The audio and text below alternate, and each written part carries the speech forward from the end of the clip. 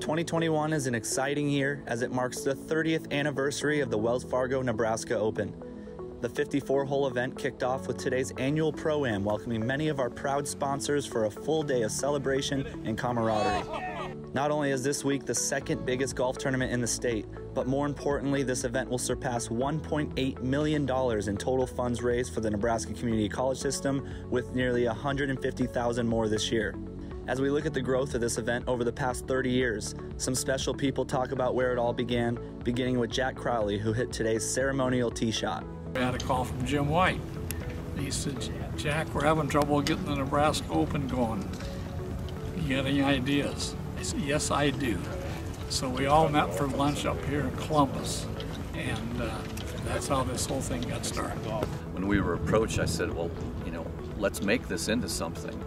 And with all the people involved from the Nebraska Public Power District and the community college system, with Jack Crowley spearheading that up on the community college side, and getting to know Ron Watkins and Beth Besch at the Nebraska Public Power District, we were able to put something together. And it was just a good marriage right from the start. From a vision standpoint, I was hoping we could continue this as long as we possibly could.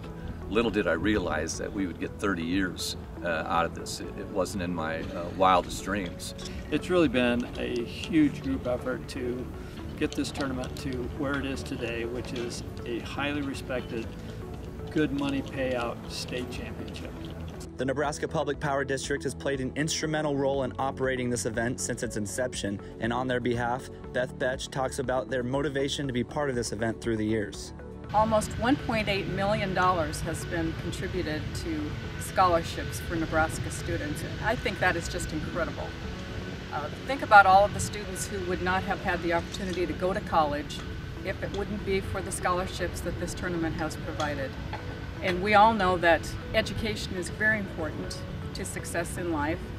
And a lot of the graduates, I would say probably 90% of the graduates of the state's community college systems stay in Nebraska. Relationships between the organizations that put this event together has been key to taking this state open to where it's at today. It's a very unique marriage when you take business, industry, public power, golf professionals, and education and put them all together. It's a remarkable marriage. I'd like to give a shout out to all of those who have helped, and particularly all of the businesses who have supported this event through the years, and the pros.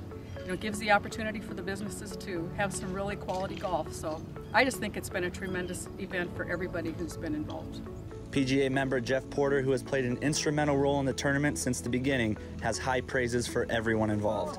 The greatest compliment I can give to this event is probably directed to NPPD and Wells Fargo for their ongoing support. I mean, without their support, this doesn't happen.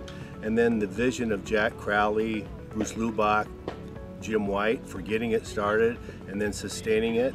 Along with the sponsors, the board, and the players, Elks Country Club deserves a lot of the praise for hosting the event for the past 30 years. Head PGA golf professional Mike Van Cannon talks about why it's been an easy yes year in and year out to host. We're very honored to be able to host this event. All the people that participate, they all win.